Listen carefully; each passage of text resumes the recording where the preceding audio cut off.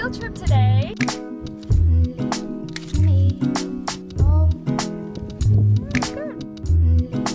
all this. It's $1 a pound. Now we're headed back to the TAV kitchen. Make a sweet treat. Of course. I don't like to use hyperbole or exaggerate things to an unreasonable degree just to prove a point. But I really feel like that happens every time. It does. It does. I have nothing to say. Ow! Aria Rose! There's a kitten down there. Just so you see what's going on. Aria. Aria Rose!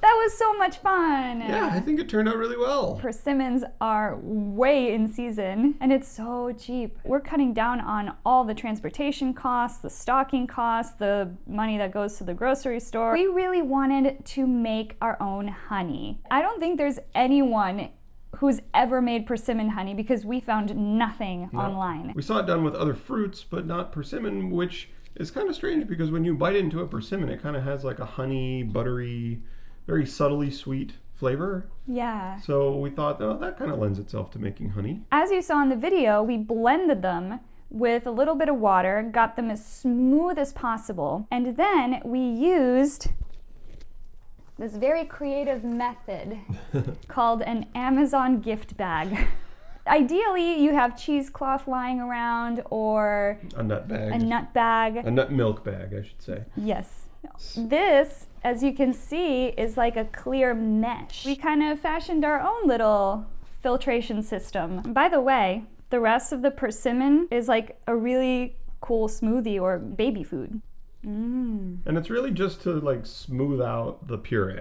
Yeah. Like you want to capture all of the pulp, all the little solid bits and remnants. Pulp. And that is persimmon pulp. This is the only pulp we ended up with, I think, out of 10 or so persimmons we used. Yeah. A little ball. So you want to get all that out of there. You want to leave yourself with just the persimmon juice. You're rubbing persimmons on your face. It's a mask. Look how cool. Yeah. It actually looks like a caramel too. Yeah.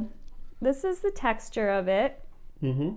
It's quite thick. It's still cooling too. Yeah, once it cools, it's already pretty thick. Yeah, it's really spreadable. Put it on toast. It looks like the color of raw honey. Mm-hmm. And it's really, really tasty.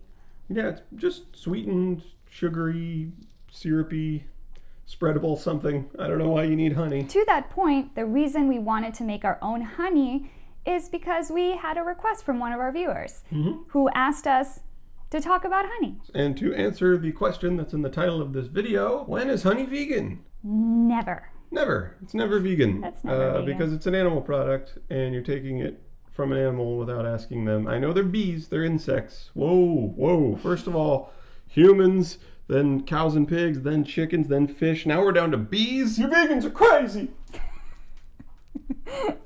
You vegans are crazy. Can't handle this. You're taking the food of another animal and you're eating it when you don't have to. They needed to subsist, especially during the winter time. We watched a bunch of videos on YouTube about beekeeping. We wanted to learn how it was made, beginning to end, not necessarily vegan videos. We did watch some of those, but we also watched legit like beekeepers explaining how they make honey in their backyard. And unfortunately, some of the process is pretty morbid. In order to get the semen from the male drones, they literally have to be smushed to death. Yeah, so that's horrific. Yeah, that startled me when I saw it. I was, oh my gosh. Yeah.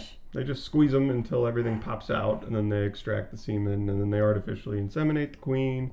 Because I actually did not know this. Fun fact, the only male bees are drones. And guess what drones do? They inseminate the queen. That's it. In fact, before the winter starts, they get thrown out of the hive. Yeah, all the women kick all the men out, and then the women surround the queen and keep her warm throughout the winter. And then the next spring, unfortunately, a lot of beekeepers, they order their queens online, and they get shipped to them in the mail. And as you can imagine, they're not treated very well because, again, they're insects, right? So they don't matter, but they do matter. And so in order to even start your own hive, you need to buy an animal and have it shipped to you. It's kind of best if you just like let nature do nature's thing, because bees have been here for longer than we have. I like that we come in and we're like, oh, I know how to make a beehive. Bees know how to make a beehive. You know how to make a bee exploitation box. Just let the bees be. It's good. And the thing is about bees, they help pollinate. So we need bees to grow crops. So in fact, there's plenty of money that exchanges hands when people ship bees to different parts of the country to help pollinate the crops, because we grow all the crops all year round, all the time. In an ideal world, you would only eat what's in season. We want oranges and pineapples and persimmons and everything in season all the time. To do that, you need bees. So there's already a commerce established to profit off of beekeeping. Good to keep bees around. We don't want the bees to die off. But we don't then also have to steal their honey. That's the extra step of exploitation. Yeah, exactly. Trying to profit from another sentient being's hard work and lives. And if you simply plant flowers or plant crops, bees will find you. Yeah. And they'll make their own hive somewhere other than the wooden box that you built for them. They can do it. You don't need to do that, actually. They are perfectly capable of building their own home. It's almost like if someone were to build a house for you and just plop you in there and say, this is where you live now. Oh, and I'm going to take like 35% of your stuff. It's fine, though. You don't need all that stuff. Kind of sounds like the government. Think about how hard they work. Bees are so intelligent and complex.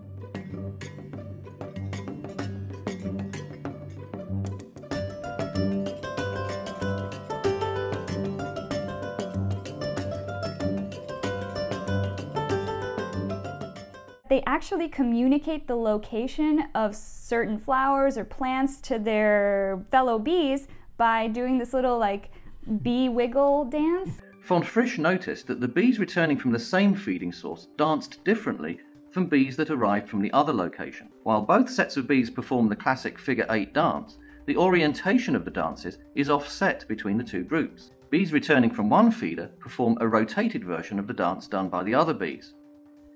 Incredibly, the angle of rotation precisely matches the angle between the feeding stations and the hive. They use vector calculus. At the end of the day, if you don't need the animal product, then you don't need the animal product. And for those of you that don't know, as we like to call animal products by what they are, so milk is cow breast milk, eggs are chicken periods, steak is animal flesh, and honey is bee vomit.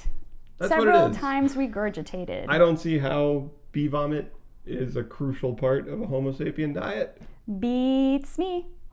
Whoa! It's like having backyard hens, and that whole, it's kind of very parallel to that argument. Well, what if I raise my own chickens, my own bees, and I only take the eggs circumstantially? What else am I going to do with them? We've talked about that before. You let the chickens eat the eggs. Yes. Bees, it's very imperative that they feed themselves with this honey. And we've heard that people like to use honey to assuage their allergy symptoms, because the theory is that bees collect pollen from the plants around you, and so if you eat the local bee honey, you're going to be getting a small amount of that pollen and you're going to develop an immunity to it.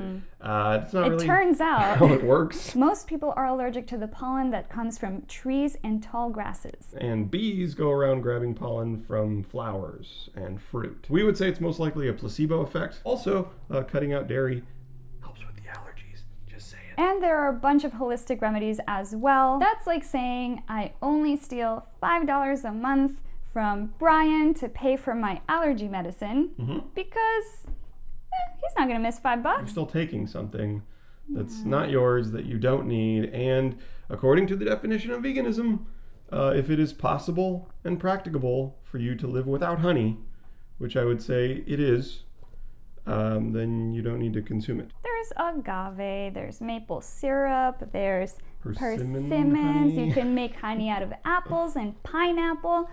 Get creative. However, let me present you with a couple of scenarios. So say you have a friend over and she just baked a tray of cupcakes, especially for you, her vegan friend. Oh my gosh, you guys, they're my first vegan cupcakes ever, and I think they turned out really well. I'm so excited to share them with you. Oh, thank you. You made vegan cupcakes for me. That's amazing. Thank you so much. How did you veganize them? Okay, so almond milk. I used almond milk, so there's no dairy. No eggs. I learned how to make a flax egg. And then ginger, there's honey, there's flour, vanilla extract. Yeah, I think that's about it. There's honey in this. Oh. Honey is not vegan. I do not eat honey. It's an animal product, okay? That is not vegan. Oh, these have honey in them? Oh, yeah, honey's not vegan, so I'm just not going to eat it. Oh. Yeah. Oh. I mean, it's an animal product, so. I'm sorry. Yeah, I mean. Shoot, yeah, honey. I mean, they're animals, obviously. Bees, right.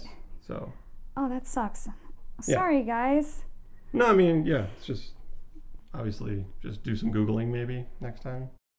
Oh, wow, I can't wait to try these. I'm gonna have a bite. Actually, honey, it does come from a bee, so it technically is an animal product.